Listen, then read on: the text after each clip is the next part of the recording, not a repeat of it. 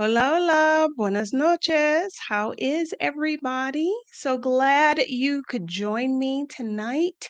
Uh, I would say I'm very excited about tonight's conversation, but I am generally always excited about the conversations we have here. But I am low key very excited um, because this is a conversation I didn't think was going to happen. And now it is happening. So I'm really excited for that. If you are here joining us live, say hello in the chat. I see Winnie is here. Is it Eileen or Aileen? Is here. Cupcake season. Every day is cupcake season, as far as I'm concerned. I love that name. I see you're here as well. Um, I'll go ahead. Hey, Lisa and D and Tanya. Long A, so Aileen. That used to be my middle name. It wasn't spelt the same way. Hey, Adrian. It wasn't spelt the same way, but it was a name I didn't particularly care for. So when I changed my name after my divorce, I just decided to do without it and not pick it back up. All right, y'all. Um, what do I want to say? Okay. Um, I think you saw from the title of tonight's conversation, we gonna be getting into it. But I was gonna say there's so much that has already been said about this, but I don't know that we can ever stop talking about um, you know, the BS that is hustle culture. And I think it takes a lot for, those of us who have gotten free. I think we need to keep talking about it to help other folks get free. And so tonight we're going to be talking about hustle culture. We're going to be talking about how Black women really need to reject hustle culture because it's all a lie and it's going to kill you. And we're also going to be talking about how to embrace ease, how to design your life of ease with my very, very special guest. But before we jump into that, in case you are new here, if the YouTube algorithm served this video up to you, I want to be the first person to say welcome to the Picky Girl Nation. We are very glad you are here. I am Adelia Aborashade. Although most people on the internet know me as Picky Girl Travels or Picky Girl Travels the World, I'm picky. I travel a lot and I left the US permanently 7 years ago. I want women like you to be free. I want you to be free from society's expectations as well as your own limiting beliefs. I share all about these things, getting free, traveling, living abroad. I share about all those things here on this YouTube channel. So no matter where you are in the journey, I bet you there's some content on this channel that could help you. So we are glad you are here. Feel free to subscribe to the channel, turn on notifications. You'll find out when I go live, like I'm doing right now. Okay, so um, hold on. I just realized I was like, why aren't the names showing? And that's there we go. All right. So joining me tonight is Kira of Designing Ease. She is joining me from, I was going to say one of my favorite cities, but y'all would know I was lying, Guadalajara, Mexico. And so we're going to just start really, really basically. Um, your platform is Designing Ease. You're Designing Ease on TikTok, Instagram, here on YouTube. What do you mean by ease? Well, what I mean by ease is creating a life that, in all aspects of my life, it feels good. Every part of my life brings me joy. from the way I wake up in the morning, the clothes that I put on, the people that I engage with, the psychological safety, how I move my body, the things that I consume. Just every aspect of my life is customized to something that makes me want to enjoy life. So doing what I want to do, how I want to do it, when I want to do it, on my terms, and not being told what to do. That is ease to me. Okay. All right. Now, a little bit of background about you for the folks who may not know who you are, they may not recognize your face. Um, you you had it all. You were out there living the American dream. You were, like the poster child for Black excellence. You had the high power job, you had the big gorgeous house, you had the nice cars. You were doing all of that. Okay. Um, so I help us figure out like why is why are you now trying to design ease, embracing ease? You girl, you was living the dream. And I was absolutely miserable every single day. I felt as though I created a prison for myself. And this kind of goes back to childhood because I've always been told that, I'm a rebel without a cause and I'm marching to the beat of my own drum because I had these desires that did not align with being a preacher's child and being a part of that Black excellence. So I just kind of fell in line and I was good at it. I was good academically. I excelled in school. I was good in professional spaces, no matter what space I was in. People said, "You're a great leader. You do these things easily, they come naturally." And before I knew it, I was a director over 16 companies and going to this house that I was tied to a 30-year mortgage in this car, chauffeuring my kids around to all of these activities and not just necessarily dropping them off, but being the team mom, bringing the snacks, dropping the other kids off. And I just never had an opportunity to what I call just exhale. And after a while, I just asked myself, what is all this for? What's the end game? Like, why am I doing this? And I'm completely miserable. So I began crafting a plan that I'm going to go back to this life that as a child, I told people that I wanted, and they told me it was a fairy tale. But I began to think, well, I can do that when I retire. Then I got some financial advisors, and they began to ask me questions about what my life looked like after my children were all adult age. And then that had me thinking, well, instead of me waiting until I retire, maybe I will live this life that I want in 10 years. But the toxic work environment, the strain of it all, again, this prison that I had created for myself was absolutely miserable, that I'm like, I have to do it now, because the results of that began to manifest in my physical body as well as my mental health. And it's something that I knew that I could not give another 6 or 8 years or 10 years to. And that's when I stumbled upon you and others. And I'm like, it's everyday Black folk that's doing this right now. So take me out. I don't want to do it anymore. This is not the end game. I'm tired. I'm exhausted. I'm screaming from the mountaintop that I don't enjoy this. But people are just like, high five, you go, you super mom, you power worker, keep going. And I'm like, no, I don't want out. Unsubscribe me. This is too much. And how long into this life did it take you to get to that point where you were like, I don't this ain't it. This is not this can't be it. This came right after I finished checking all of the boxes.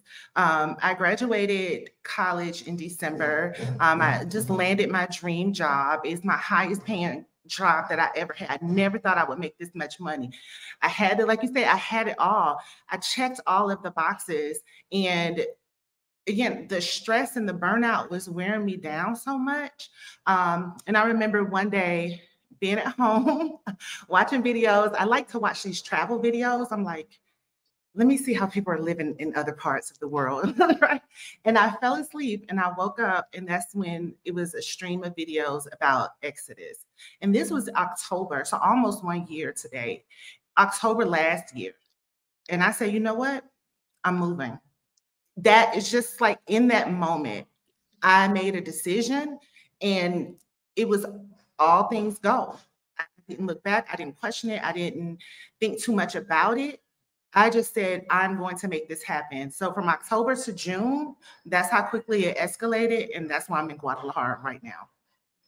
Okay, see, I don't think I realized. I knew, like, you just blew your life up, like, recently. I knew that, but I don't think I realized that there was basically no gap between the idea and the execute. Well, and I guess I shouldn't be surprised, because that's part of the reason why you were able to achieve what you achieved in your career, is the follow through, the execution.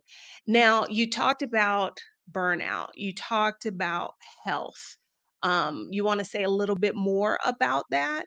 Because I would say that the way we are conditioned in the US is, like, to believe that that's just a small price you gotta pay for this monetary success. And that's exactly what I was told. But I guess let's say the last 5 years or so, maybe a little bit longer. Initially, it started with alopecia, right? And I thought it was something hereditary. And the dermatologist was telling me, it's your stress levels. You need to bring your stress down. But I'm losing my hair. So, I do what we do. I got a weave and a wig, and I kept it pushing, never adjusting the stress in my life. And then it came with the high blood pressure. And then, I always joke and tell people I'm vegan-ish, like I'm going to eat vegan most of the time, but every now and then. So I'm doing all of these things to like change my diet, and my blood pressure is still through the roof. And it's the stress. And I'm like, but I like my life. I'm doing the things. I have the things. I have the job, I don't have a lot of discourse in my personal life. Like, why am I so stressed out?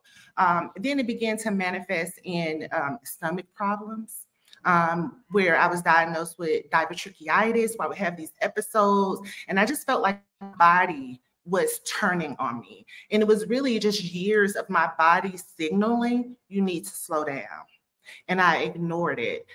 Then that turned into insomnia, and I was going for sleep apnea tests, and they had me going to all of these specialists. And then my primary care doctor was like, I think you should talk to somebody. And I had a Black therapist. I let her know everything was going on. 7 minutes into our first session, she said, you're burnt out. The burnout, the stress, that's the manifestation of the hair loss, the stomach problems, the high blood pressure, not being able to sleep. That's just what it is. And I had never, up until that point, heard about burnout. No one had ever told me I was burnt out. And that was, I want to say, June of 2021 is when I heard of that. But I didn't change my life, because now I'm a director. I worked 17 years to become a director, the first Black female director in this role. I can't slow down. And it was killing me. No, absolutely not. Like, this is what we're all supposed to be striving for. Mhm. So, listening at you tell that story, there might be someone who maybe doesn't have the experience that melanated folks have moving through the world, who might say, well, it's obvious, girl, that job ain't worth all of this stress, so on and so forth. But for those of us who grew up in the US system, who grew up under the specter of Black excellence, of course, you do whatever it takes to get that position, to hold on to it. Um, we never when you said this, that this was like the first time you'd even heard burnout, we never talk about that. We never talk about the potential costs, all of this striving and achieving and ignoring, the natural warning system that our body gives us, what that can result in. So, um, it's all about the end goal, checking the boxes, achieving the thing. And you did say you were ignoring your body, because if you think back, I'm going to guess your body had been letting you know in subtle ways for quite a while that things weren't great. It was, but again, that came with the territory. And as I began to analyze it and heal from it more and more, I asked myself, like, where did this start? And it started just as a kid. This is how I was groomed, right? Especially growing up in the Southern Bible Belt. I grew up in Atlanta. I'm a preacher's kid. So we were at church all the time. An idle mind is the devil's workshop. So I was always in all of these activities. And even on Sunday when the good Lord rested, no, we were in church 3 times. So I just always had this jam-packed schedule. And I just never knew, like, if there was a slot on my schedule, I'm thinking about the next thing that I need to do to be productive. Like, why lay here when I can do some laundry or, clean out my emails or reorganize something to make the rest of the week easier.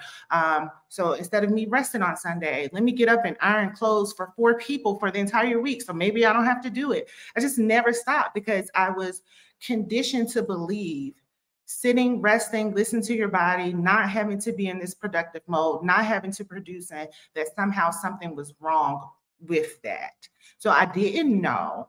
And I began to feel bad when I had nothing to do or had a clear day. So I just always feel, go, go, go, hustle, bustle, just nonstop. And I know I would talk to my dad about it. And he's like, just 6 more years, you got it. And I'm just like, no, I'm not gonna make it. I'm not gonna make it. You said it went back to childhood, and that made me think about we we're indoctrinating our kids and we don't even realize it. Because I remember feeling the pressure to, like, once my kids got to be like 5, 6, it was like, okay, so I got to enroll them in some kind of sport. They've got to have after school activities. And I was thinking that if I didn't do those things, I was falling down on my job as mom. But really, what we're doing when we're doing that is we're just perpetuating the whole busyness culture, this whole thing about the value is in the productivity. Because listening at what you just said, given all that was going on in your life, all the folks you're taking care of, everything you're doing at work, obviously taking a rest has value because we all know you cannot fill from an empty cup. Yet, the system has got us thinking that if we even slow down to take a breath, we're falling down on the job. And this is just the price you pay for success. It's the whole too much is given, much is required. So I really believe that these things were required of me. And even when navigating the corporate space and I moved up the ladder, then there were so many additional things that came with that. Being on board of directors, mentoring other people. So even outside of my work and then even in my personal time, I know, like, every first Saturday of the month, I would go out on my personal time to mentor people because I felt like that was what I was supposed to do that was attached to this job. So let me mentor something. I'm working on the weekend. I need to leave here, go to the soccer field. Let me go to the grocery store, pack this. So it's just constantly just going, going, and going. And I'm so glad that you mentioned that about the kids. It wasn't until about, I think, last year or so, after the talk with the therapist, she's like, you burnt out. I remember one Saturday, it was about noon, and my kids were still in the bed. And initially I was telling them to get up. And then I asked myself, why? Why? I just let them lay there. And even with that, sometimes over the last couple years, every now and then I struggle with it. Just when they're not doing anything. And in my brain, I'm like, they're not lazy. I'm sure they're tired because I'm tired. I'm exhausted. So I'm pretty sure that they are. So that has been quite a blessing to me for that. And then just even as I'm unlearning in a lot of things, giving them those tools early in their life so that they don't build the mess that I did. I'm not saying it's mess. Like if that's what people want to do, then that's what you want to do. But take me out. I don't want it. You all can have it. Okay. So you get this word, burnout. And so that's still some time between then and this past October. So what were you doing in between? Were you trying to make substantive changes, or was it like, okay, I know what it's called, but I still got to do what I got to do? Yeah, it was a little bit of both. So I continue, but I like saying I'm going to make these changes. And I was implementing small things like working on my sleep hygiene, eating a healthier diet, walking, stretching, doing those things. And eventually I made the decision to quit my job. I had a job at a big telecommunication company. I was at that job for 14 years. I really thought I was going to retire from this place. And I knew that that was a trigger, like a source of stress for me. So I just mustered up the courage to leave that job. And I went to the job as a director. So I doubled my pay. I got the title. I thought it was going to be better. And I went to And work for more money is supposed to fix everything. all the time. And I thought that it was. I thought that it was. And initially, when I left the company, I was working for an amazing boss, amazing. And that's where I began to feel protected. I felt like I had resources to really navigate. Someone believed in me, they saw my value, they were positioning me for success without the load. If I said something was too much, they did not push back on it. And I was like, wow, I thought it was the job. I should have left that job before. However, he had an opportunity to go on in his career. And that's when new leadership came in. And I was like, oh, it's the same thing. It's the same thing. I just lucked up and had a great leader. And now that that covering is gone, I'm feeling the weight, but this time it's 10 times fold because of that dollar. It's like, oh, you want to get paid this? Okay, so we're gonna work you 3 times as much. So it was really that toxic work environment, and I felt myself spiraling again, going deeper into this hole. And I was like, I'm not going to make it. So in October, when I saw those videos, and it was specifically a video I think Stephanie did interviewing different women around the world, and they were just talking about how they can sleep at night, how they felt safe, how their nervous system was regulated, how they were able to move. And I saw yours, you was talking about moving with your child. My brain clicked and it never went back. I knew that it was possible, and I know what I was able to do with little to nothing to achieve that dream. So I was going to throw everything at living a life, designing something that was easy for me, that I felt good about, that I can have slow mornings, that I don't have to be a product of just going to work and being labeled. And when people meet me, the first thing they ask me, what do you do? That I'm not in carpool lanes every day. I was like, oh my gosh, people are doing this like right now in this moment. And here, like, why am I ask myself, like, why are you doing this again? Why are you subjecting yourself to this type of abuse when literally it is killing you? It is killing you. So why are you doing it? And so when I locked in, it was October 17th. October Oh 17th. wow. Oh And wow. that's when I started selling everything. And it was all, let's go. Okay. So I have to ask, you have this sort of a epiphany moment, like there is another way to live that's not just something, rich white folks can do. There are sisters out there that look like me that are living their lives in a different way. Why not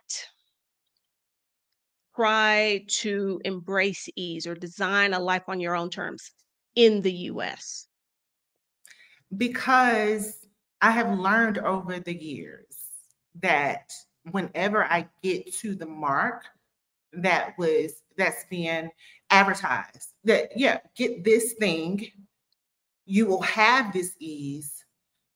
It I felt like, oh, you got here? Okay, cool. Let me move the goalpost. So the goalposts continue to get moved.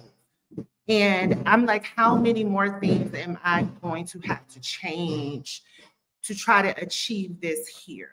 I switched jobs. I moved to different places in the US. Like I'm doing everything in this bubble of the States and it's not working. And at that point, again, the thing that I was taught, work smarter, not harder. So how can I achieve more with less? So where can I live comfortably? And I don't have to make, over six figures in order to like, honestly, like six figures now is just like bare minimum living. I'm in Atlanta. In Atlanta. It's like, I'm like, why is this happening?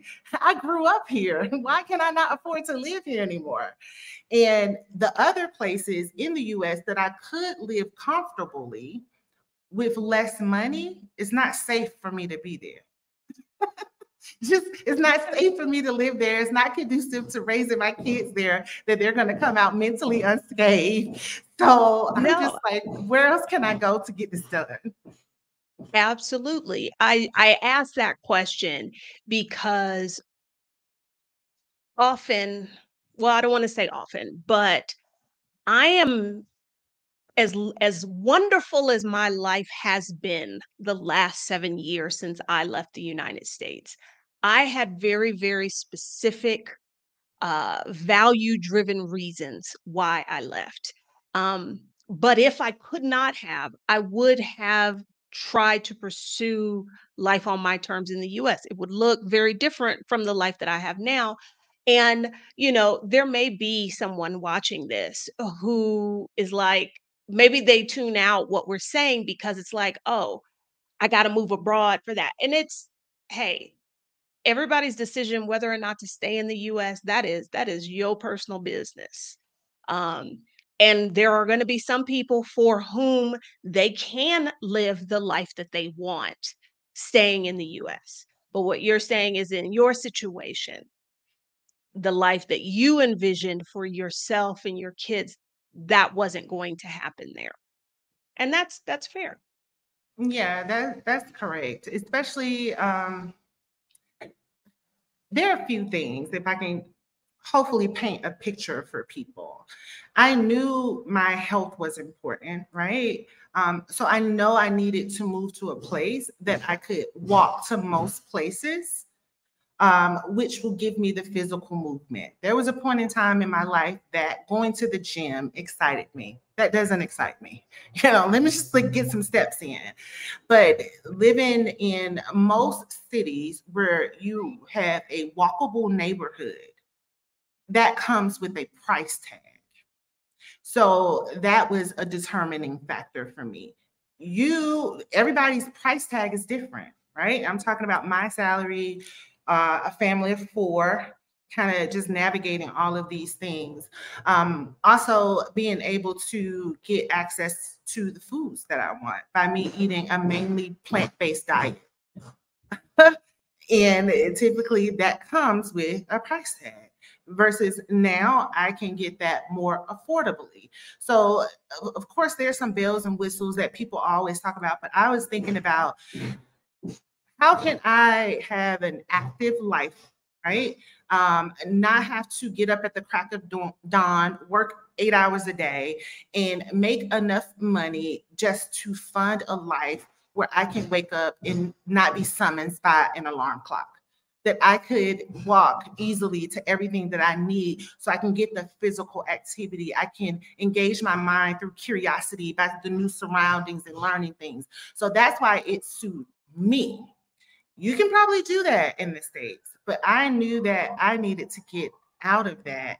And I also believe in the back of my brain that if I would have stayed there, I don't know if I would have been able to get off of the hamster wheel because it's there, it's highlighted. It was like, Well, yes, it is.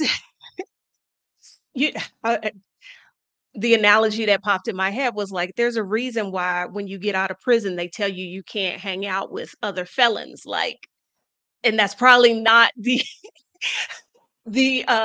comparison I should use, but it is very hard to break old patterns and old habits if you stay in the same environment.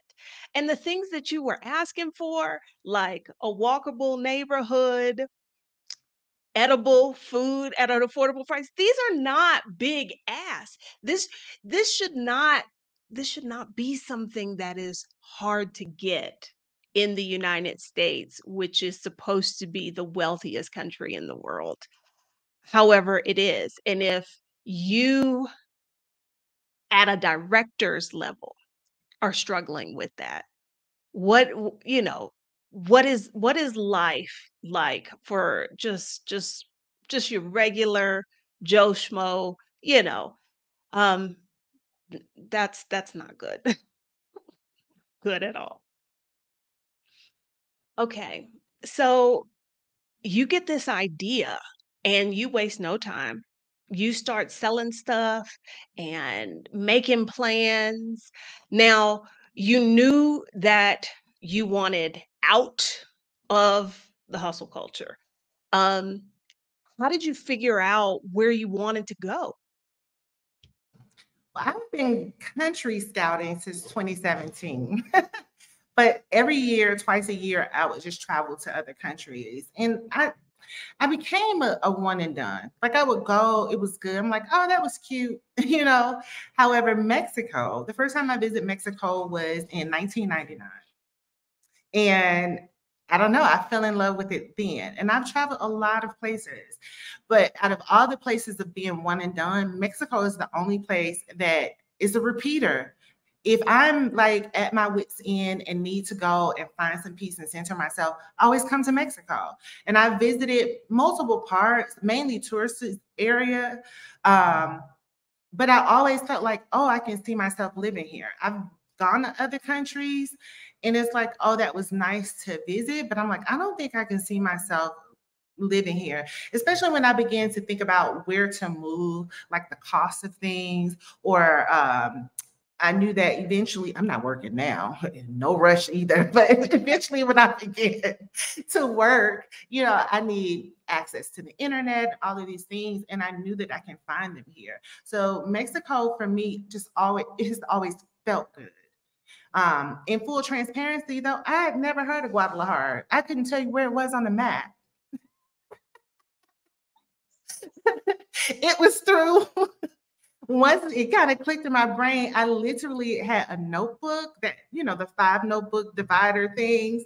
And I was taking copious notes, watching hours and hours of videos on my ride to work, playing the YouTube audio, just like extensively studying and being so intentional that if anyone challenged it, I wanted to know. And I also knew that I was making the decision based on just my confirmed bias. Like I knew I wanted to do this. I was going to find all the things to justify it.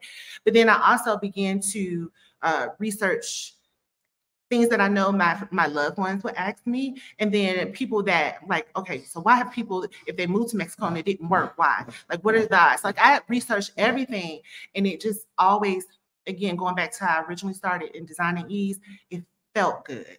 So I'm like, this feels good. The proximity to the US, direct flights, you know, all of these things felt good to me. I came, I visited, I scouted it, and I said, hey, this is where I'm going. This is it. Now, you were not very public with your plans to move. Can we talk about that a little bit? Yes. I wasn't Was public because I was the gold star. I am the gold star for my parents out of the kids. I'm the most successful. My family, I'm the inspiration. So I knew that it would be hard for them to accept that I'm telling them all of the things that you've worked so hard, like that you're supposed to get. It's a facade. Don't do it. You're So you're rejecting you're rejecting the dream, and you're saying the dream is a lie, and correct. everybody don't receive those words No, the they same way. don't. No, because I'm the person that they call for the resource. I'm the person that people call for the inspiration. I'm the one that is made out to be like, it's possible. Kira did it. Kira's doing it. And I'm like, I'm struggling. I'm fighting for my life over here. So I didn't want to say it. I also did not want seeds of doubt planted. I didn't want people to kind of just machete my plans. So I wanted to be well prepared, thinking about things that they may have and questions that they may have, which also helped me because I tend to be a more optimistic person, right? And I'm like, oh, it's all going to work out. But it did help me to better prepare for some of the responses that I knew that I would get. But no, I didn't want to say it because I didn't want people to tell me. I hinted at it a couple times with my dad, and that's when he was like, 6 more years. And I said, you know what? I'm not telling you till it's time for me to go. Because if you tell me 6 more years, I'm going to boo-hoo cry. Boo-hoo cry, because I am telling you, I cannot do this another 60 years. So I selected my sounding board of people that I would share this with. I always say your friends are like medicine in the medicine cabinet. You got to know what to put on what, right? Yeah. So my friend that kind of gives it to me raw, like alcohol, I didn't tell her to the end. So I got my Neosporin friend that kind of like helps me out a little bit, and she knows the right things to say. I knew that for the legal part of things, like setting up my estate, my emergency contact, where I need my documents, I have what I call my favorite cousin. I told her, and I was like, I'm going to start signing some things over to you. And she didn't believe it at first. And she was like, you keep sending me these papers. It's not registering. Like, we're meeting. You're giving me this information. It's not registering that that's what you're doing. So I told her, and then I told my mentor, but I think less than 5 people really knew what I was doing. Because and then sometimes people are they mask their fear as concern. Yeah. And I didn't want to deal with that. I didn't want to deal with that because I was also having to explain to my children why this was happening and how their lives were going to change. So I didn't need a lot of outside influence really smudging the life of ease that I was needing to design. And there isn't a right or wrong choice here. I think it works for everybody. But I ask because I'm curious about a couple of things.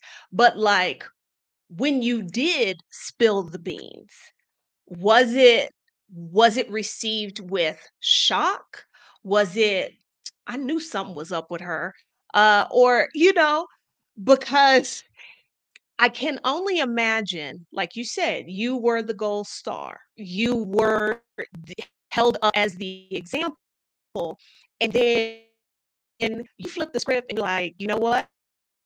I'm selling the house. I'm selling the car. I quit the job and I'm moving to Mexico. Like, I can't imagine how that was received. It was a mixed bag. People who know that I have always been a free spirit. Like, I'll say I'm going to lunch and I'll be in Miami somewhere. Like, I'm not doing lunch in Atlanta. Like, no, it's a cheap flight. I'm going to Miami. I saw a restaurant. So the people that know that side and embrace that side of me, it was just like, oh, I knew it. And then my close circle of friends, they've always, like, I have a lot of nicknames, and one of my nicknames is Carmen Sandiego, because it's like, where in the world is Kira? Because I would go, I would leave. So they knew that eventually I would have this nomadic life. But again, it was us talking about it in retiree age. So when I told them I decided to move it up to now, they were shocked about how soon that I was making the decision, but it was like, oh, okay. Well, one of my close friends said, well, when you learn a little bit more Spanish, then I'll come visit you. Like, so it's just like, that's Kira. My dad was more so like, I knew something was up with you. And I'm like, you're just trying to save face. It's okay. You know? And then I was surprised by some of my family that I guess they went into a state of grief. And like one time we have a family thread, like a text, and they were talking about me as if I wasn't in the thread and like I had passed away or something. And I'm like, hey, I'm here. Like I just remember when. And I'm like, I'll see y'all this Christmas. Like, what is going on? Like, I'm in this text thread. So it's fun. And some of the people, That like is I even had wild. one family, I know, like, what are you talking about? You're acting like I'm going to another planet or something. And then I had one family member that cried and said how they were so sad. I'm like, well, I only see you once a year. I'm still going to see you once a year. So I don't understand. So it was mixed. And then I had a lot more like, I guess, third, like extended people that I told that was just inspired and amazed at it. So it was a mixed bag. And that was another reason why I decided to keep my decision to myself, because I did not want to become overwhelmed by the opinions of others, because the opinions of others got me to the state of burnout, selling my house, selling all my stuff, and moving to Mexico on a dime's notice. So Okay. All right then. I think it is really remarkable that you decided on this course because it is so hard to break, as we've been talking about so far here tonight, the conditioning that gets us in this place starts when we are children. I think Kat made a comment earlier about like, you're not sick. Go ahead and go to school. You got to get perfect attendance. Showing up to work sick. I was a public school teacher, y'all. It was so much work for me to miss work. I went to work when I shouldn't have. But like that has been ingrained in us. That kind of conditioning is so hard to break. So that you had this moment of epiphany, immediately start putting things into place and putting things into motion. And in essence, I mean, like, yes, you had the content that I make, that Stephanie Perry makes, that Rashida Dow makes, but you were basically doing this on your own. Am I right? that's correct. And I started by removing any excuses to talk myself out of it. As I mentioned, one of the first signs of stress and burnout was the acceleration of my alopecia. So I'm like, well, I can't go overseas. Who's going to do my weave? So I shaved my head. Done. Right? Done. What's the next excuse? And that helped me to begin save money for my dream, because my hair was $200+ a month. So I was like, oh, that's money. That's money in the bank. That's money to pay for passports. That's money to pay for residency. Like that's money in the bank. To make it real for me, I started selling big furniture. So my dining room set. So walking through my house, I don't see a dining room set. I don't see sofas. It got real, because now I'm like, I have jumped. I've taken the leap. At this point, I'm mid-air. Sometimes I would walk through the house and I was like, you can get a new sofa set and just call this whole thing off. Right. And then I'll go to work and I come back and I'm like, how much can I sell this for? Just give me $2, just whatever you have. So I just began to do it. And I think the more doubts or anything that came up in my mind, I researched it because I wanted to know within myself, without anyone else, without any other voice but my own, is this what you really want? And the answer always, always came back to yes. Even when the things in my life told me it should have been no, I knew that it felt good. I knew that it was necessary. I knew it was such a strong urge and a calling that I needed to do it now. And it was going to be life altering for me. And if I missed that mark, it could have inadvertently taken me down another course. I don't know what that is, but that's how strongly I felt that I needed to do it right then, right there. Now, uh, we're going to take a little break here. Now, you happen to find our content literally what? A week after Exodus Summit 2022.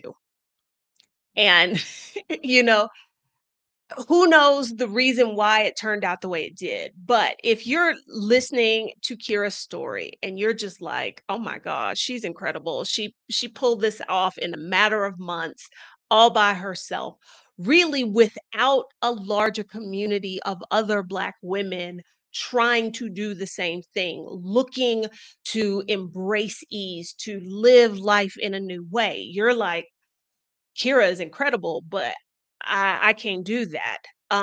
Exodus Summit, if you're finding this video now, you are like just in time for this year's Exodus Summit. I know many of you watching this right now, especially in the live, are already familiar with Exodus Summit. But just in case the algorithm does what it's supposed to do and somebody uninitiated finds this video, um, this is the preeminent event, online event for Black women who want to take a sabbatical. They're burnt out. They want to take a break. They want to move abroad. They want to be nomadic. They want to travel. They want to live life that is not centered on work. Um, if you are watching this and you don't have your ticket yet, use this link. It's my affiliate link. Adelia gets a little bit of something. But if this is sounding like something you're interested in, and I can tell you, I have talked to a lot of folks. Everybody ain't like Kira and blows up their life and moves in what, 3 months, 4 months? Everybody ain't like that. Okay. So you don't have to be like, okay, I'm ready to do this next month. It could be a year from now, it could be a couple of years from now. But if you're interested and you want to start surrounding yourself with other Black women who are on this same wavelength, you need to check out Exodus Summit. Okay. Um, so I just wanted to mention that because I am in awe that I've seen there are, this is the fourth year of Exodus Summit, and there are still some folks. I always love it when people say, well, yeah, I'm trying to, but they're not making progress toward the goal that they want. And so and that you were able to do this literally on your own, like, and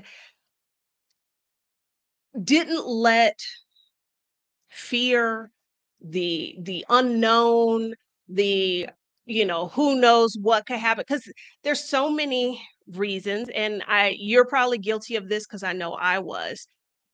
I knew the thing I needed to do to get to the happiness, to get to the life I wanted, but I couldn't make myself do the thing. I couldn't make myself take the first step. So I am just in awe of I won't you. say completely on my own because again, it was after Exodus Summit, and it was just a sort like it's a pool of resources. So I took Yeah. those things and I continued to build and figure out what this applies to me, this doesn't. And then the doubts that I have, I'm like, okay, I saw this, all these different ways people can make money. Like, well, I'm going to take a career. I've never heard of a career sabbatical. I didn't even know that was a thing. So I was like telling people I'm going on sabbatical. It became like my new word: sabbatical, career sabbatical. So I had all of these tools to help me feel better equipped. And again, just going back to how life has been for me, I've always been given the task with little to no direction. It's like, okay, you have to Mhm. go and be the top of your class. You have to go and get the job. But I've done it with just always by myself.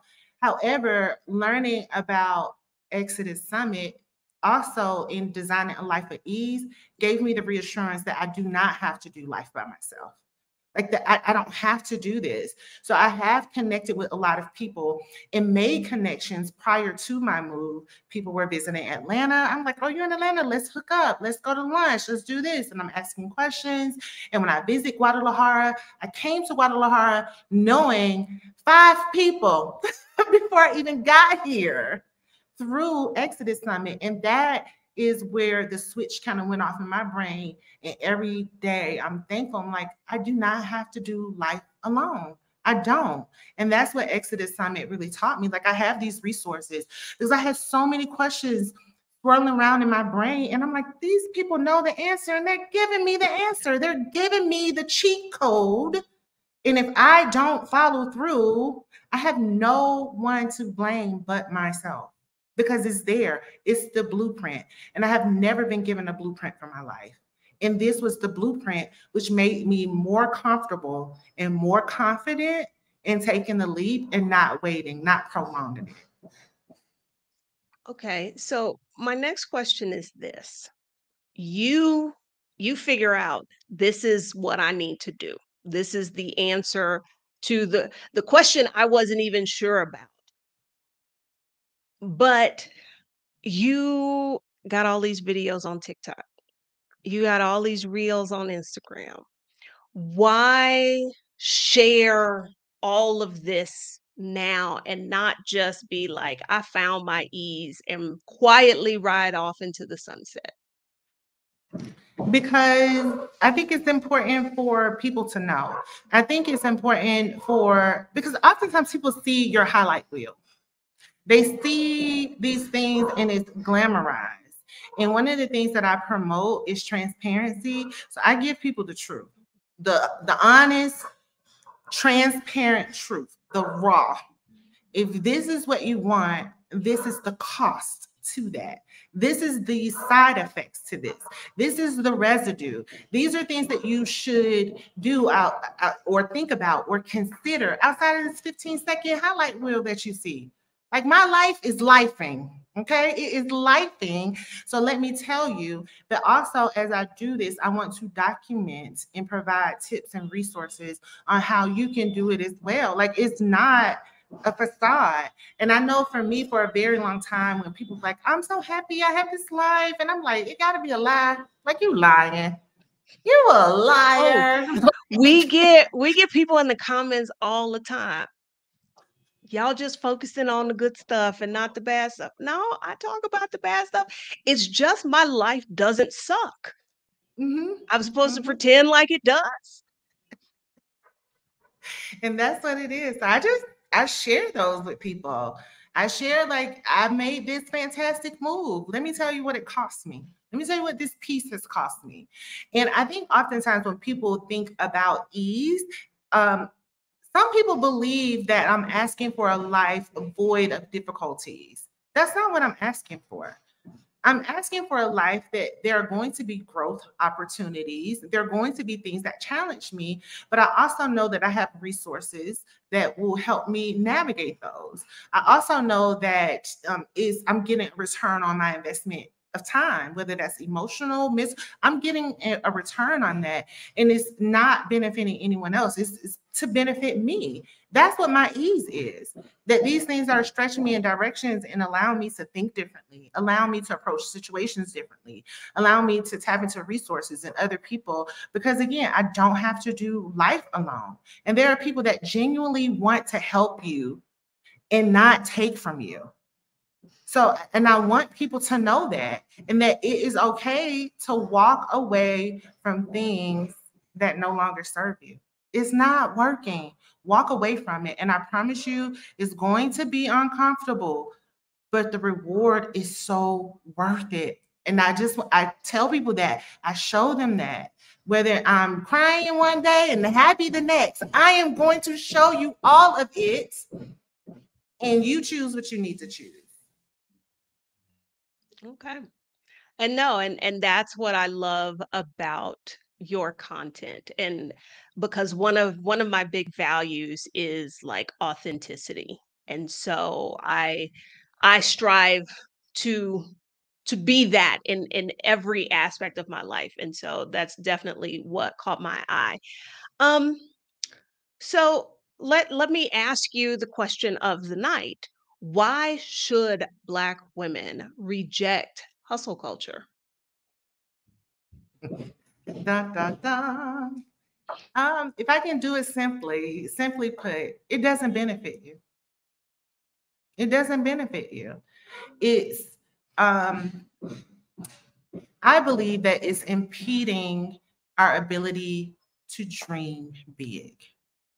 I think it's impeding our ability to use our natural talents, our natural ways of being able to solve and nurture and make better at everything that we touch. I think it's hindering that because you can create a life so beautifully for yourself. You don't have to give that to other people. You should reject hustle culture for your health. I look at studies all the time about heart disease, right? Strokes, all these things for Black women. And then we're not even getting the care that we need to combat those things. Like, save your life. It is okay to do that. I think you should reject the hustle culture and truly put yourself first. And that's the true definition of self care. Like, you don't have to do these things. And most importantly, you don't have to perform your way into acceptance, perform your way into love, perform your way after you've already applied for the job. I'm qualified, overly qualified. You made me prove it again in the interview, and I got to continue to prove it every single day. No, I'm not going to perform my way in trying to get you to see my value. Just, it's not serving us. I think hustle culture and self-care cannot exist in the same space because hustle culture, one, we don't benefit from it. Even somebody who reached the heights that you did professionally, like on the surface, I think it looks like, oh, you made it. But ultimately, like in the quality of your life as a human being on this planet, no, no. And I agree wholeheartedly with you that hustle culture and this, like you always got to keep going, sleep when you're dead, strive, strive, strive. Your value is in what you produce. That cannot be why we are on this planet because I refuse to accept that that is why I was born because I have struggled, whereas you were the achiever, the overachiever. I've always struggled with not wanting to achieve and feeling bad about it because this culture we live in says that's what I'm supposed to want. Um, there was something else I was gonna say, but I forgot. I It's forgot. okay. Lost my It's train of good. thought. My brain is old. It's okay. I was going back through some journal entries because I'm re-entering, like, practicing gratitude every day. Like, like just what it is. So I went back and looked at some things. October 7th last year, my journal entry at the end, I put, this cannot be my life. Because I'm like, this can't be my life.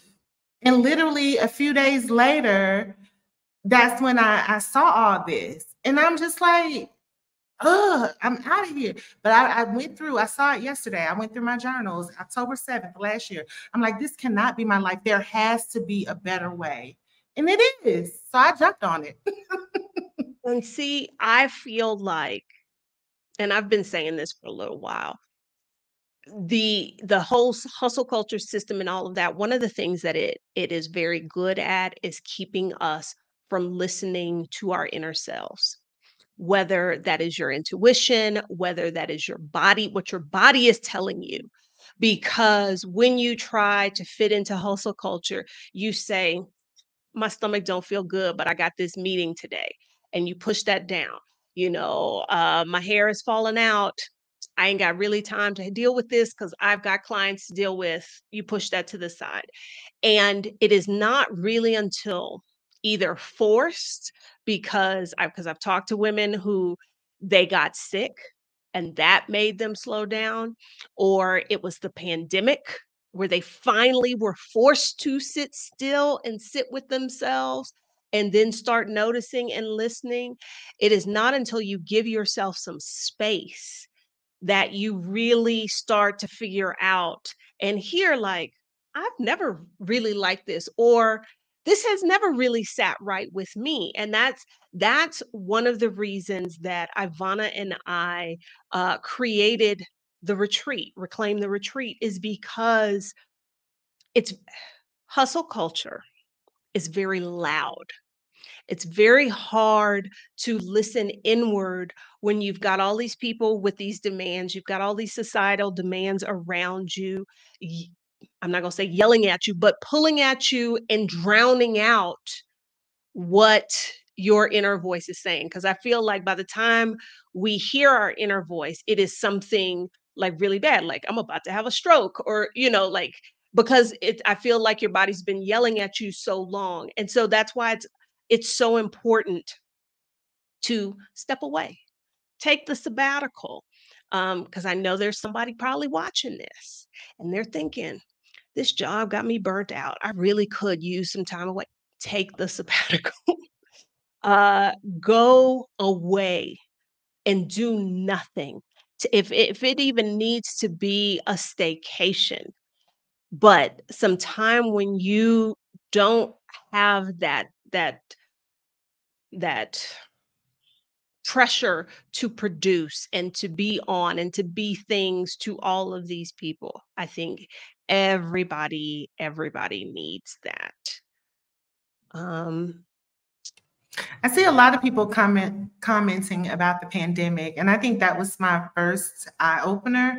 I was working virtually years before the pandemic, but it was still busy. Again, being on board of directors, there were a lot of professional events I had to go to, plus the chauffeuring of the kids and everything.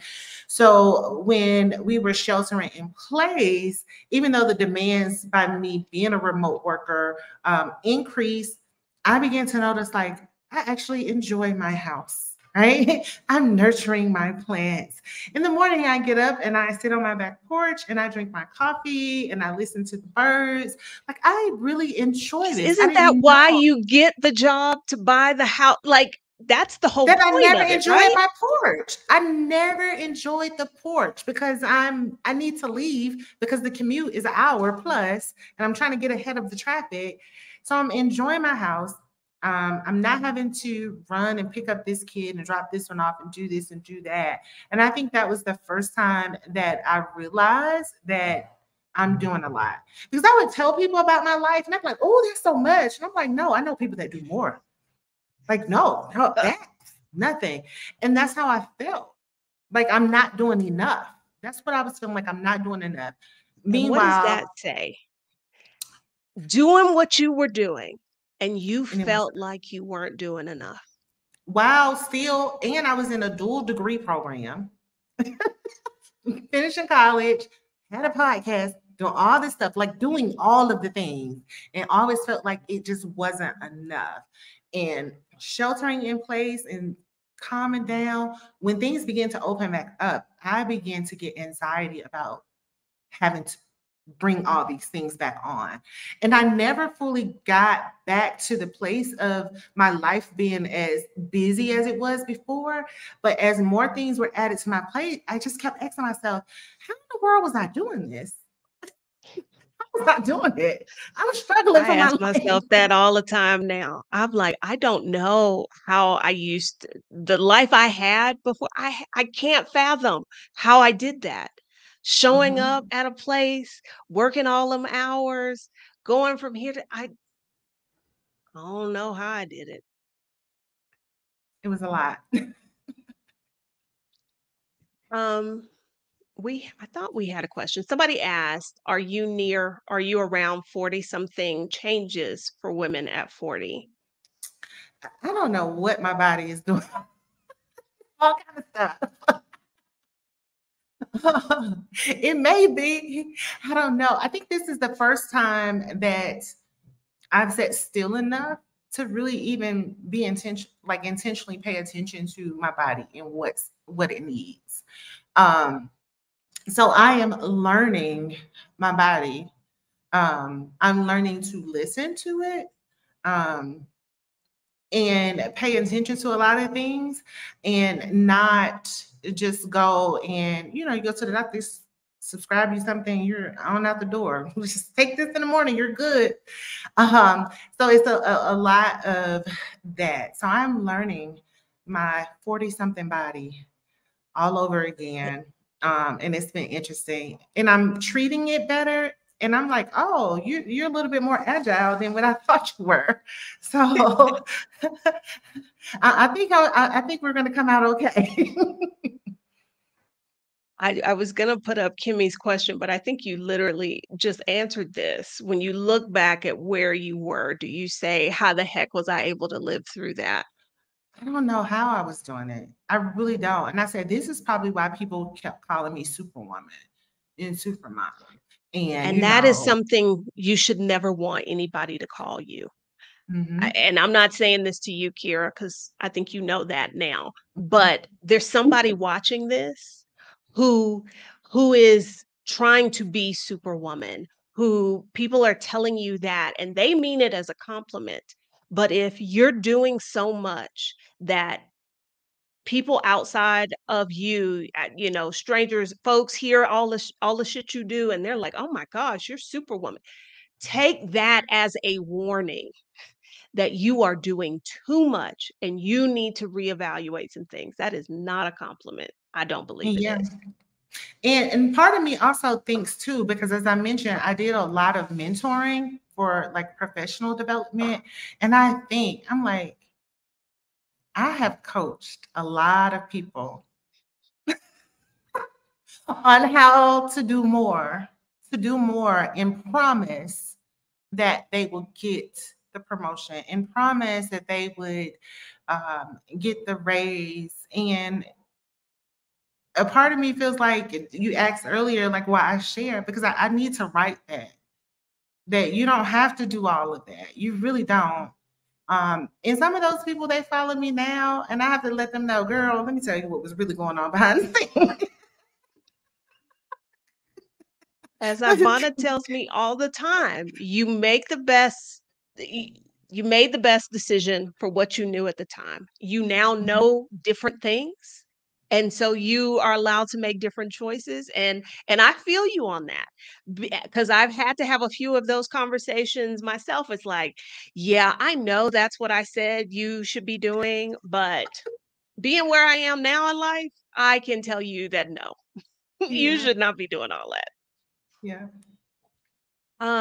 I want to thank Jess for the super chats. Appreciate you. Keep doing what you're doing, ladies. We need it all.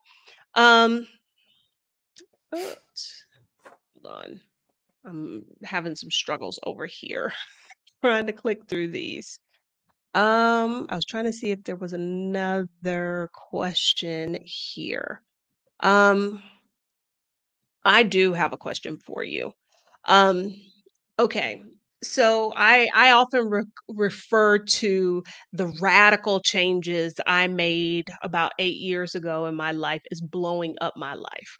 I firmly believe you blew up your life, girl. Hmm. Okay.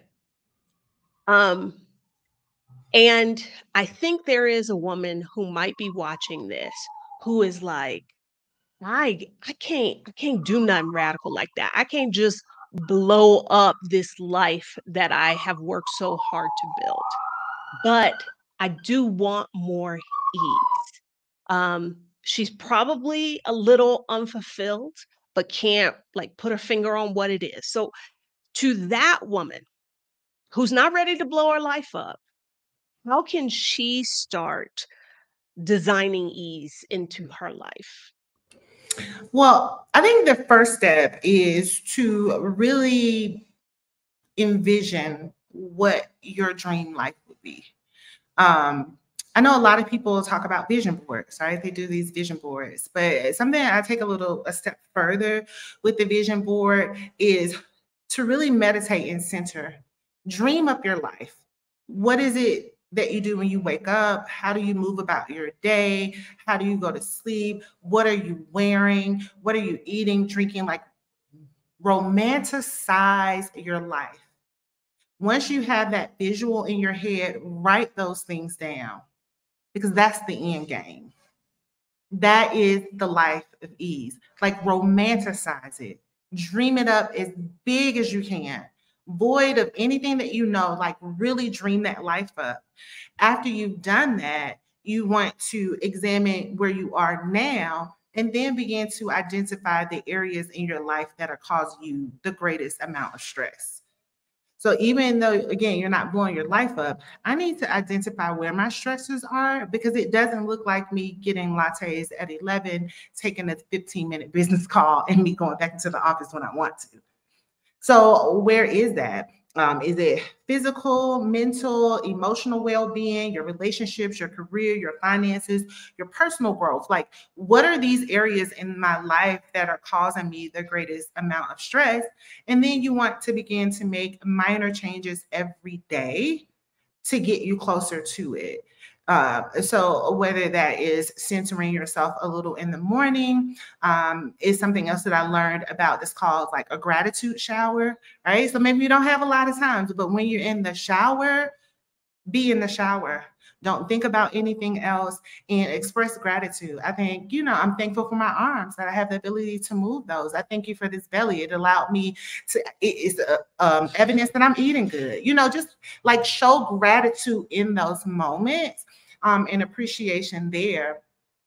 So after you've figured out your dream life, say, okay, these are the areas of stress, begin to make the minor adjustments for that.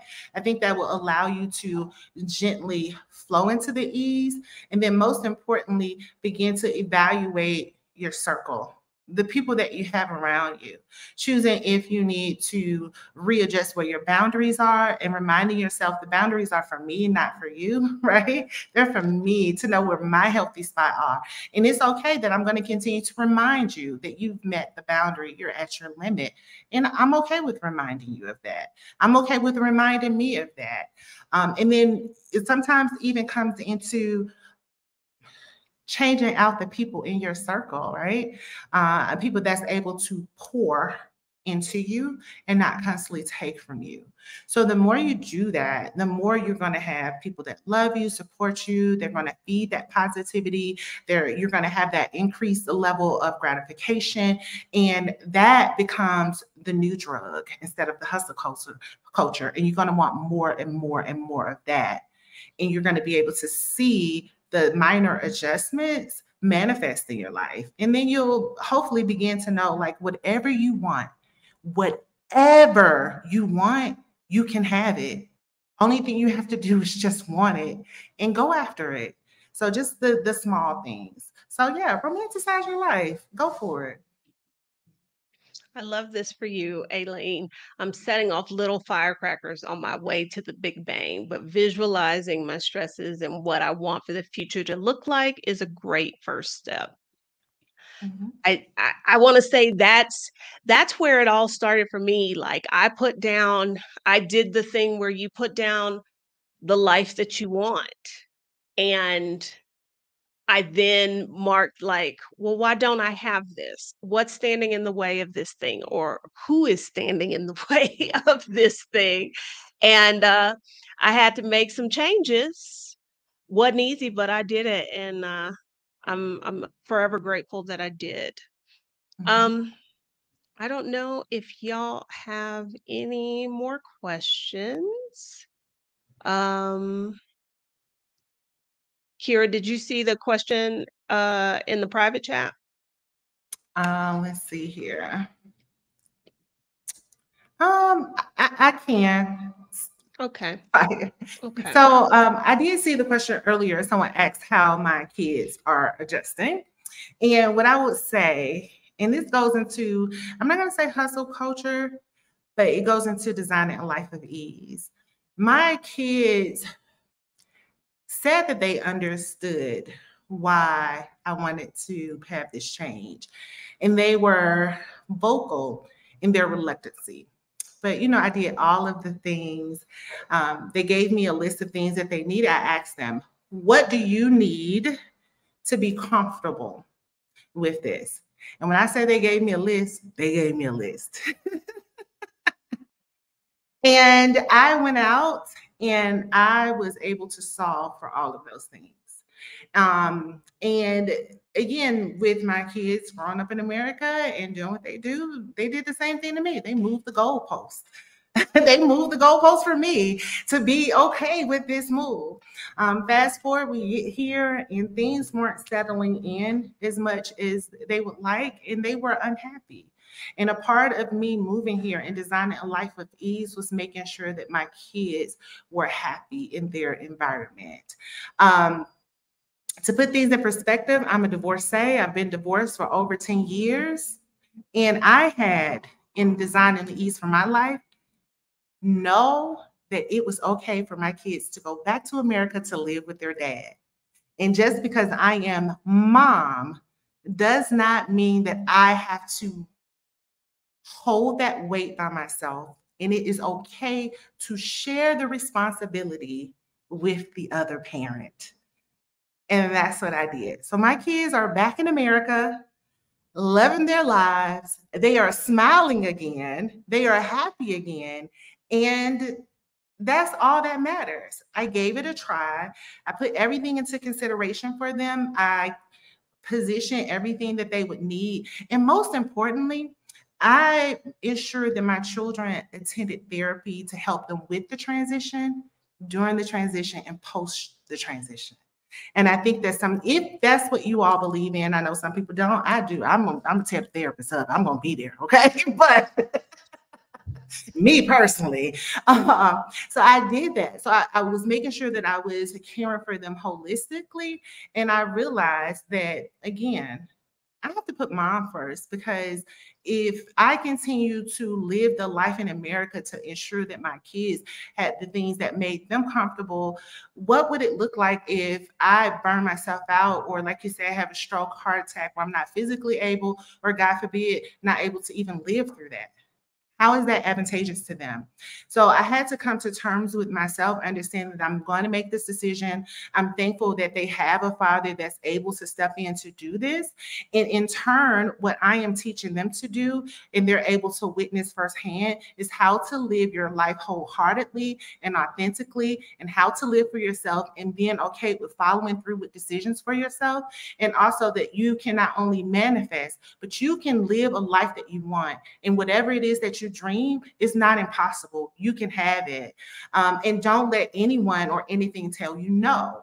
And something I teach them is no is not N-O. It's K-N-O-W. What don't I know? Who don't I know? What don't they know about me in order for you to achieve these things? So I pride myself on being one. I just don't talk the talk. I walk the walk, and I want my children to know and have a parent that they are proud of. And most importantly, that they are able to say, the kids don't remember what you did, right? You can talk, but they don't remember what you did. So I want them to have that experience. And we talked about it. So when we do our check-ins, they said they continue to be happy with the decision. But at any point, they know mom is going to be there. So that's how the kids are adjusting. And my mind blew up again. I blew up my own world. But now to have this life that was centered around my children, and now I don't know anything, because I went from being the preacher's daughter to the wife, to the mom, to the exec. I've never been Kira, just me, just me. So the blessing, the silver lining in all of this is that I have an opportunity to truly heal and truly live for me. Live for me. I never imagined this. I was like, oh, this thing get better. We're not Oh, it's supposed to good. live for us. That is not how the system is designed. Um, and you sharing that, I appreciate it. My youngest was in ninth no, she was in 8th grade when we got divorced. She was in ninth grade when I decided to move abroad. I wanted her to come with me, and she was like, "Nah, I'm not into that. You go do you, whatever." She ended up coming the first year and she had a ball. But there were people on the outside looking at me like, "Oh, you're Mhm, not your kid doesn't want to go. You're not just going to give up this dream you have and mhm. stay and sacrifice because that's what a mother does." I be wanting to punch them people in the throat. Um, but again, this system that we've all been conditioned by, that is how it defines us as women. Like, you're supposed to want to be a mother. And if you end up being a mother, that is supposed to be your identity and Mhm. everything you do. You, the person, Kira, the individual, Adelia, the individual, we don't really matter. Maybe when they are adults and they got their own life, maybe you can have some of what you want then. And that's stupid. I don't have Yeah, super eloquent words tonight, but that's stupid. yeah, and that's it's so important. And I think that has been the greatest part of me that I've had to adjust because a lot of my move was centered around my kids. So even initially in designing my ease, I still wasn't fully designing it for me.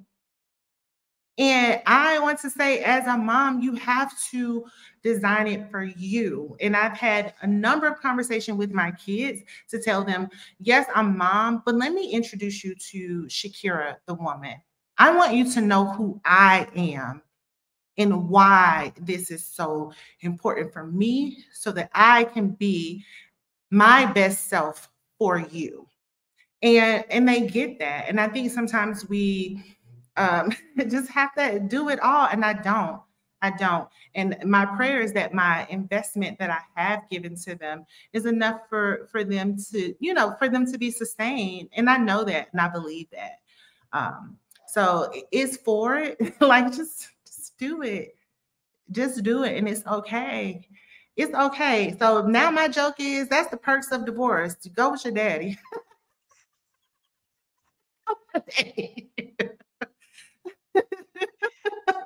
Mm, okay. I think we've done it. I am so grateful that you accepted my invitation. I was creeping in your inbox as was it Lena? Somebody said several people have said what a great conversation this was. Um, if you enjoyed this, feel free to give the video a thumbs up. If you are watching this and you are not subscribed, these are the kinds of conversations that we have on this channel. I said today on Instagram about we're gonna say the quiet part out loud. Um, and so if you enjoyed this, hit the like button, subscribe. If there is a woman in your life that you think needs to hear this conversation, share the video with them. Um, y'all can keep up with Kira. There are links in the description. Her YouTube channel is linked. Her IG and her TikTok are linked. I'm trying to think, is there anything else that I want to say? I don't know. I don't know. But thank y'all for coming to hang out with us on this Wednesday night. Thank you, Kira, for being here. And oh, I do know what I want to say. If you enjoyed this conversation, I think you will enjoy Friday's episode of the podcast, the Picky Girl Travels podcast. It wasn't intentional, but it is kind of in this same vein. Um, it is going to premiere at noon Eastern, and Ivana and I will be in the comments live. So we'll all get to watch it at the same time. But yeah, thank y'all for being here. And thank you again, Kira. Thank you for inviting